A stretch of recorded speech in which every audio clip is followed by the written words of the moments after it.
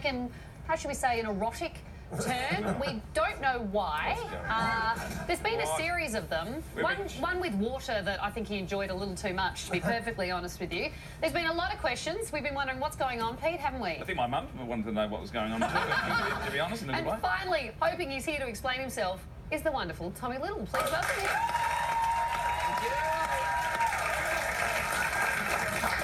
Come on. What's going on? What's going on? What's going on is that tomorrow is an important day, but it's a day that I didn't know about, and I thought maybe people out there don't know about it either, and it's a problem that is bigger than I thought, and so I thought maybe I'd do something about it, and this is that thing. Two things are on the rise in this country: youth homelessness and youth saying the word yes. And whilst both are disturbing, it's the first I want to focus on. Let's talk numbers. The latest census data has revealed that about 116,000 Aussies are homeless. That's a roughly 14% increase since the last time we checked. For me, the most shocking part is a third of these unlucky Aussies are under the age of 25. I done that. When I was young, the biggest stress I had was whether or not I'd run out of Links Africa. So I can only imagine how awful homelessness must be. And it's easy to underestimate the amount of homeless youth we have, because a lot of them are invisible. That's not a superpower, that's the actual term. The word invisible is describing around 95% of the people who are homeless, couch surfing, sleeping in the backs of cars, not the people that we're walking around and tripping over in the street. But when you run out of mates' couches, or you might have to sell your car, you could try crisis accommodation.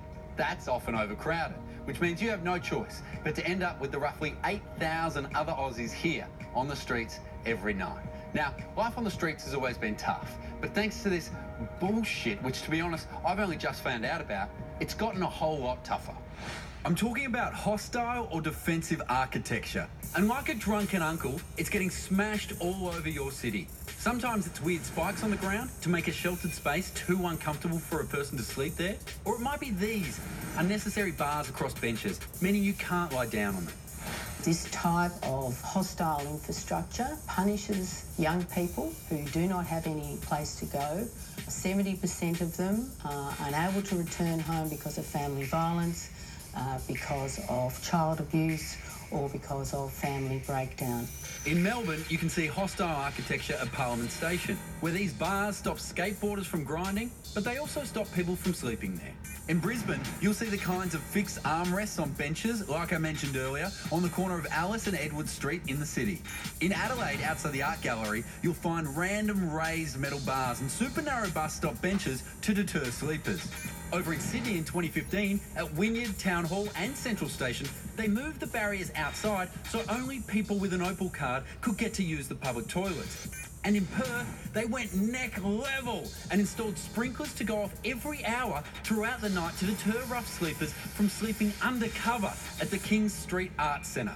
But they stopped doing this after the public realised what was going on. They're doing this to try and make all of our homeless invisible, so they just bugger off somewhere else. And that's because this is a problem that's much easier to hide than it is to actually fix. So my thinking was that if this is something that you've just found out about, like me, then maybe it'd piss you off a bit as well. And maybe you'd want to do something to help our homeless mates out, rather than just shove a metal bar in their back to stop them sleeping. I know I did, so I became a model citizen. Well, kind of. I became a model. Well, kind of. I became an Instagram model. Well, kind of. I became an absolute flog. The transformation was disappointingly easy. Tommy Little, like you've never seen him before. The comedian is live to tell us about his new show and why he's stripping off. He's concerned because he likes his comedians to sort of be a little bit chubby like and Jim sort of a little bit... and people poke fun at themselves. Yeah. Look at my big belly and I like food. And now here you are. I mean, I could go both ways. Dave, I'm happy to chub up for you at any time. Yeah, that's right. For the last 2 weeks, I've been making an absolute tit of myself by posting modelling shots on Instagram and telling anyone who'd listen about how I wanted to get into modelling. And people have been so nice about my career pivot. Friends of mine have said that it's going to be hard to find you funny anymore. So what's your exact thoughts on it? Something has happened to you and I don't know what it is. What is going on? I'm annoyed. I just try and do something that is really body positive. Like he thinks he's David Beckham, but he's a dickhead. Those people aren't wrong. I am a dickhead, but I'm a dickhead that exclusively modelled clothes I bought from Homie, a charity based in Melbourne that uses 100% of their profits to help homeless Aussies. And like hostile architecture attempts to make homeless invisible and frame out reality, I used Instagram to also frame out reality. The pictures you've seen so far are cropped, but now it's time to stop focusing on the guy who wet the bed till he was 12 and zoom out to see what's really going on in these pictures.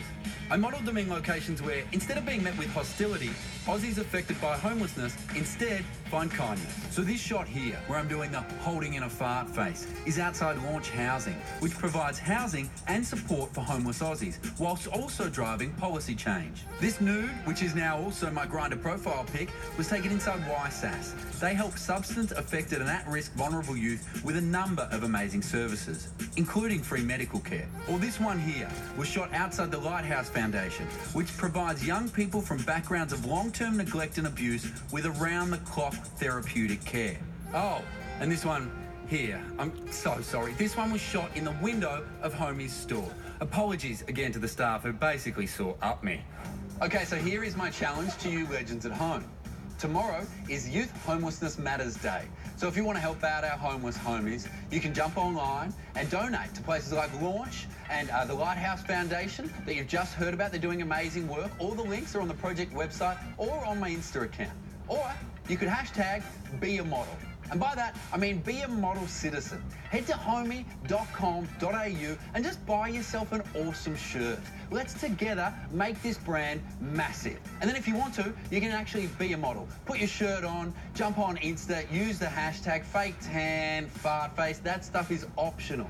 But how about, instead of being hostile towards Aussies doing it a bit tough, we can just show them a bit of love.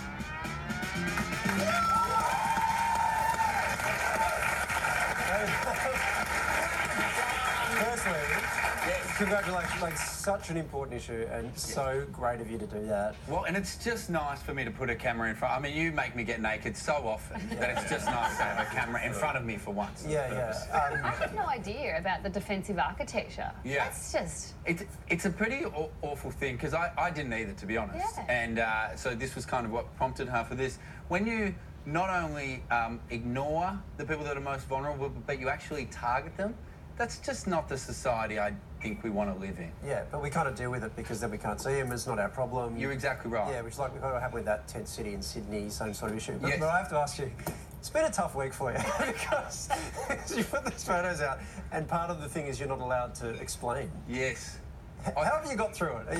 Well, I knew it was at a point where it wasn't good when my mum said, I said, Mum, do you have any questions about the photos? And she said, word for word, I always knew you were a bit of a knob, I'm not surprised. I mean, no one asked you to take your shirt off, though. That was voluntary. Yeah? That was voluntary, Yeah. I know I was into you. I thought there might have been some kind of marketing campaign, like a corporate thing. You're making a few dollars on the side. You know what sucks? I found out if you're going to do fashion modelling for a charity, you make no money. I have made no money for this. I've actually donated to each of the causes that we just saw there as well.